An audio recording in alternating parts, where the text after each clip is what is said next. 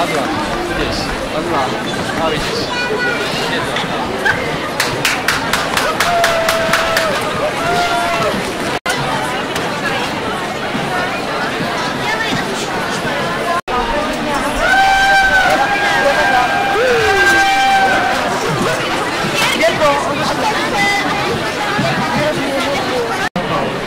Zbor sa pravidelne zúčastňuje na festiválnej súťaže Českej republiky aj v zahraničí.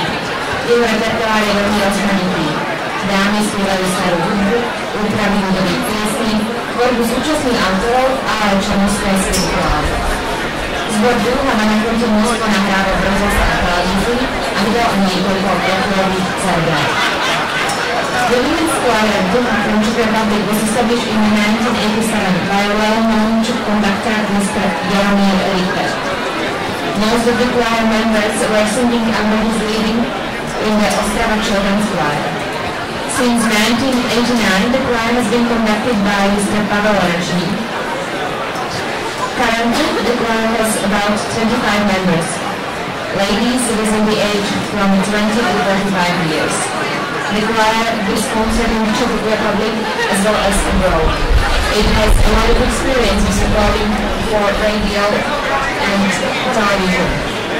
It has achieved a lot of festivals with an international attendance. The repertoire of the choir includes quite spectrum from classical music, zpívání na větších koncertech.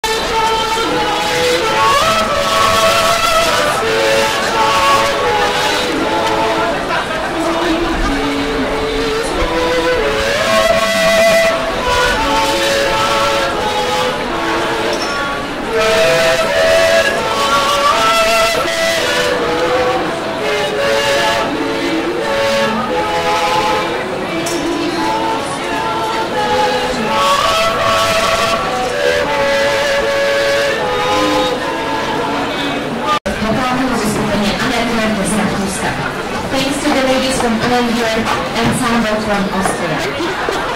Thank you. Ako další sa nám predstaví dievčenský spevácky zbor Klasika z Ruska pod vedením dirigentky pani Larisy Gajda. The next coming choir is female choir Klasika from Russia with the conductor Miss Larisa Gajda. Zbor Klasika vznikol v roku 1990 na jeho zakladateľkou a dirigentkou je na domácich a medzinárodných festivaloch, kde sa často umiestňuje na popredných miestach. Do Klasika Finland diriguje konduktor Mr. Pekka Krieger.